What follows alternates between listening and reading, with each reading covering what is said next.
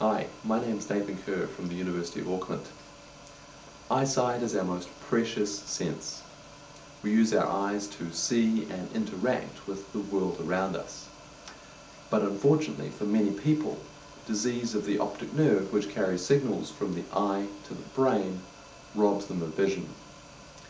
And for those people, by the time they come here to the eye clinic, there's no eye drop or medication or surgery that we can offer that's going to prevent further vision loss or restore their sight. That's the motivating factor for myself and other researchers to better understand optic nerve disease and to find effective treatments. And this is where it all happens. I'm standing in one of the laboratories of the New Zealand National Eye Centre, and here I work with a talented team of researchers to develop new treatments for optic nerve disease.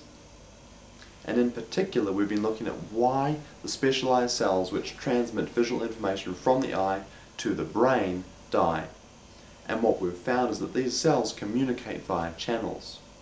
And when one cell dies, toxic substances pass out through those channels, causing the death of many surrounding cells. What we're doing is using a new medication to block those channels and prevent the spread of cell death. And every cell we prevent from dying limits the amount of vision lost. Although it's going to be some years before we can use this treatment in humans, it's incredibly exciting to be involved in leading-edge research that has the potential to save sight.